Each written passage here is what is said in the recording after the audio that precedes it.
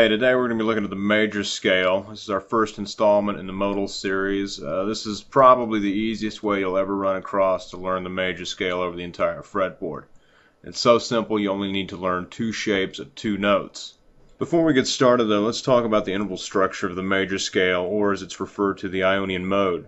This scale has a root, a major second, a major third, a perfect fourth, a perfect fifth, a major sixth, and a major seventh.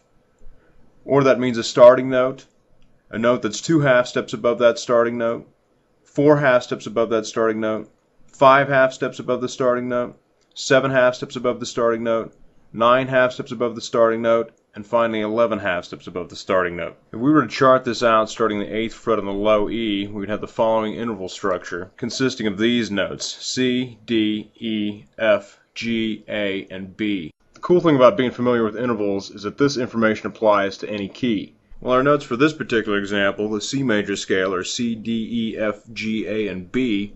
If we went to a D major scale, you'll notice the notes will change, but the interval structure will remain the same. The interval structure for the major scale or Ionian mode will always be root, major second, major third, perfect fourth, perfect fifth, major sixth, and major seventh, regardless of the key. This chart is for the C major scale or C Ionian mode as it appears over the entire fretboard. It's possible to learn this entire chart by learning only two two-note shapes. Here's the first shape. This shape is an interval of a perfect fourth, and in this case would be the notes C and F. If you're not familiar with intervals already, I can't really stress how important it is that you do so. There's a bunch of free information on interval distances and charts and all sorts of other stuff available at Chops from Hell at the website. For now though, it's really just important that you know that this interval distance consists of 5 half steps. So at any rate, this is our first shape. And here's our second shape. This interval is an interval of either an augmented fourth or a diminished fifth. It can be referred to as either one. It's an interval of 6 half steps. Of course, this chart doesn't refer to the interval structure of the major scale or Ionian mode because we're obviously on the fourth of the scale to the seventh of the scale. I just wanted to point out that the interval distance is that of an augmented fourth or diminished fifth, being 6 half steps. In this case being the notes F and B. And once again, this is our second shape. Believe it or not, that's all you need to know to learn the entire fretboard for the major scale or Ionian mode. Now you might be asking yourself, how is it possible to learn the entire fretboard by only using two shapes? Well, let's take a look at the chart again for the interval structure. And this time let's extend it to E. Now the whole trick to this method of learning the whole fretboard by only using two shapes of two notes is to leapfrog intervals. There's an interval of a perfect fourth between every skip with the exception of the 4 to the 7, which is our augmented fourth or diminished fifth interval of 6 half steps. The root to the perfect fourth is obviously a perfect fourth. The major second to the perfect fifth is another perfect fourth. The major third to the major sixth of the scale is a perfect fourth. The perfect fourth to the major seventh is our augmented fourth or diminished fifth. The perfect fifth to the root is a perfect fourth. The major sixth to the major second is a perfect fourth. The major seventh to the major third is also perfect fourth. So you can see that every one of the jumps is an interval of a perfect fourth, being 5 half steps, with the exception of the fourth to the seventh, in this case F to B, being 6 half steps, which is our augmented fourth or diminished fifth shape. Now if you're a little confused by this, let's just look at the fretboard. We're going to do this on every set of 2 strings, starting with the low E and the A. The shape from the root of the scale to the perfect fourth of the scale is obviously a perfect fourth. Note C to F. The shape from the major second to the perfect fifth of the scale is another perfect fourth. Notes D to G. The shape from the major third to the major sixth of the scale is another perfect fourth. Notes E to A. The shape from the perfect fourth of the scale to the major seventh of the scale is our only augmented fourth or diminished fifth shape. Notes F to B. The shape from the perfect fifth to the root of the scale is another perfect fourth. Notes G to C. The shape from the major sixth of the scale to the major second of the scale is another perfect fourth. Notes A to D. And finally, the shape from the major seventh to the major third of the scale is another perfect fourth, B to E. we were to continue this information up and down the entire fretboard on just the low E and A strings, you could see that all of this is accomplished by only using two shapes, either a perfect fourth or an augmented fourth. Here's the same information using the note names. Now let's go to the octave C at the 10th fret on the D string and look at the same information as found on the D and G string. The shape from the root of the scale to the perfect fourth of the scale is obviously a perfect fourth. Note C to F. The shape from the major second to the perfect fifth of the scale is another perfect fourth. Notes D to G. The shape from the major third to the major sixth of the scale is another perfect fourth. Notes E to A. The shape from the perfect fourth of the scale to the major seventh of the scale is our only augmented fourth or diminished fifth shape. Notes F to B. The shape from the perfect fifth to the root of the scale is another perfect fourth. Notes G to C. The shape from the major sixth of the scale to the major second of the scale is another perfect fourth. Notes A to D. And finally, the shape from the major seventh to the major third of the scale is another perfect fourth, B to E. Here's the scale degree information extended up and down the entire fretboard for the D and G strings. And here's the same information displayed as note names. So again, you can see this is exactly the same thing that we did on the low E and A strings. You've learned everything using just either a perfect fourth interval shape or an augmented fourth interval shape. Finally, let's do the same thing for the B and high E strings. Let's find the octave C 13th fret B string to start on. The shape from the root of the scale to the perfect fourth of the scale is obviously a perfect fourth. Note C to F. The shape from the major second to the perfect fifth of the scale is another perfect fourth. Notes D to G. The shape from the major third to the major sixth of the scale is another perfect fourth. Notes E to A. The shape from the perfect fourth of the scale to the major seventh of the scale is our only augmented fourth or diminished fifth shape. Notes F to B. The shape from the perfect fifth to the root of the scale is another perfect fourth. Notes G to C. The shape from the major sixth of the scale to the major second of the scale is another perfect fourth. Notes A to D. And finally, the shape from the major seventh to the major third of the scale is another perfect fourth, B to E. Let's go ahead and use this information to cover the entire fretboard for the B and high E strings. Once again, you see that we've learned everything here by only using two shapes, either the perfect fourth shape or the augmented fourth shape. And here's the same information displayed as note names. Now we combine the information that we learned in the low E and A strings, the D and G strings, and the B and high E strings. You would have actually learned the entire fretboard for the major scalar Ionian mode by learning only two two-note shapes, either the perfect fourth shape or the augmented fourth shape. It really doesn't get much easier than that. Now that we've laid things out vertically up and down the strings, let's see how this information works moving horizontally across the strings. Quick thing I want to point out is the use of octaves in these shapes. You'll notice that the octave from the low E to the D string comes from an E chord, and the octave from the D string to the B string comes from a D chord. If that makes sense, great. If not, go back and check out those two chords, you'll see what I mean. Anyway, let's take a look at these shapes in octaves. Here's the perfect fourth shape between the root and the perfect fourth of the scale.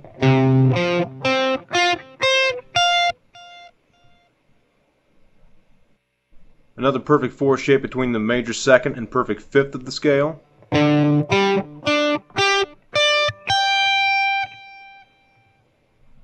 Another perfect fourth between the major third and major sixth of the scale.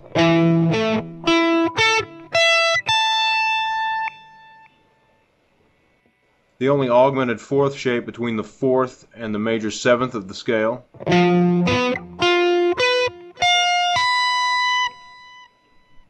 Another perfect fourth between the perfect fifth and the root of the scale.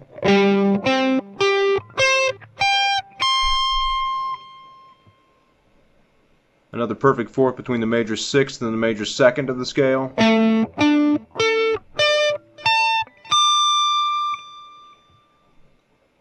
And finally, another perfect fourth between the major seventh and the major third of the scale. So you want to be able to visualize these shapes not only vertically up and down a set of strings, but also horizontally going across the string. Alright, to conclude things, we're going to use these two-note shapes to construct standard 3 upper string patterns for the major scale or Ionian mode. Most of you may be familiar with these patterns already. If you are, looking at them in this way might shed new light on things, and if you're not already familiar with these patterns, this will probably definitely be the easiest way you'll run across to learn them. Here's 3 upper string pattern 1 starting the root of the scale. In this case it's C, 8th fret, low E. This pattern consists entirely of perfect fourth shapes.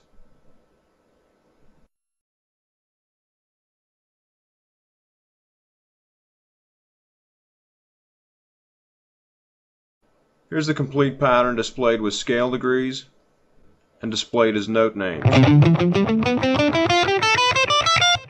Here's 3 upper string pattern 2 starting in the second of the scale. This pattern consists of a perfect fourth, another perfect fourth, here's our augmented fourth, and the rest is all perfect fourth shapes.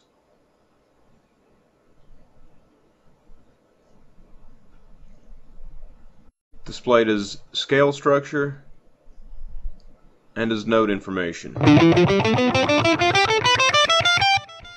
Something really cool about learning 3 upper string major scale patterns this way is that once you know one pattern completely, when you go to the next pattern, you actually already know 2/3 of that second pattern.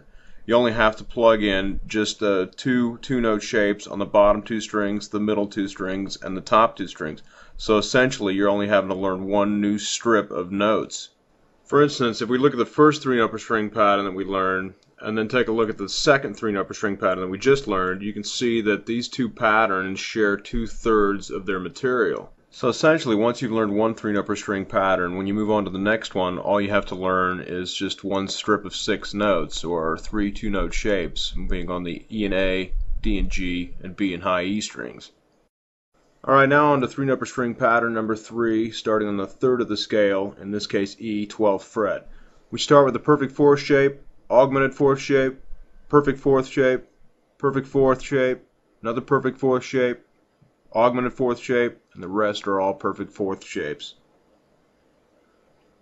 Here's the scale degree information and the note names. And in terms of going from the second pattern to the third pattern, this is the only new information that you had to learn. 3 upper string pattern 4, starting on the 4th of the scale, F on the 13th fret. We'll start with an augmented fourth shape, perfect fourth, perfect fourth, perfect fourth, augmented fourth, perfect fourth, perfect fourth, perfect fourth, and finally another augmented fourth.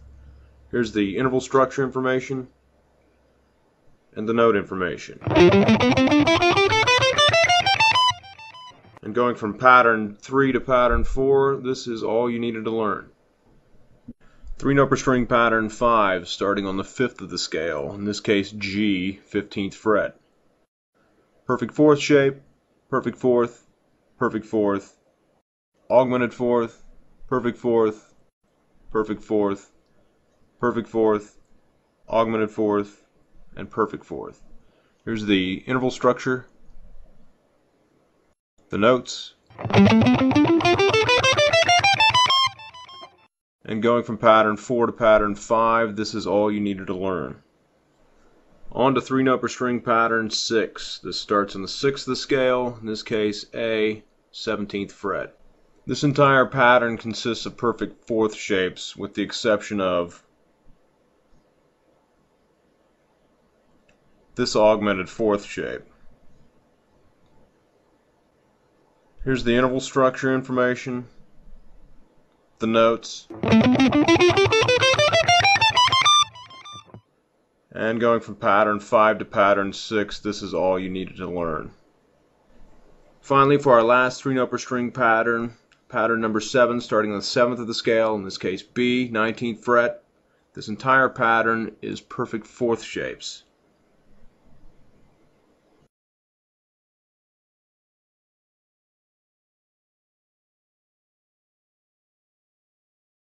Here's the scale degree information, the notes, and going from pattern 6 to pattern 7, this is all you needed to learn. Now if you don't have a guitar with 24 frets, don't sweat it, because obviously these patterns further up in the neck can be found 12 frets lower on the fretboard as well. For instance, in the key of C, pattern 7 can also be found at the 7th fret. Pattern 6, originally found at the 17th fret, can be found at the 5th fret. Pattern 5 at the 15th fret can be found at the 3rd fret. Pattern 4 at the 13th fret, 1st fret. And pattern 3 at the 12th fret can also be found in the open position. So we managed to learn the entire fretboard for the major scale or Ionian mode by only using two shapes of two notes, either the perfect fourth shape or the augmented fourth shape. And you've probably noticed that the augmented fourth shape only takes place between the perfect fourth of the scale and the major seventh of the scale. Every other shape on the entire fretboard is that of a perfect fourth. Once again, here's the entire fretboard for the C major scale or Ionian mode displayed as scale degree information and also as the note names. Keep in mind that while we've used the key of C major for this entire discussion, the interval information we've discussed applies to any key. For instance, if you want to switch to an A major scale, you just simply move everything down 3 frets, making sure that all the ones, or the root of the scale, are all on A notes, like this.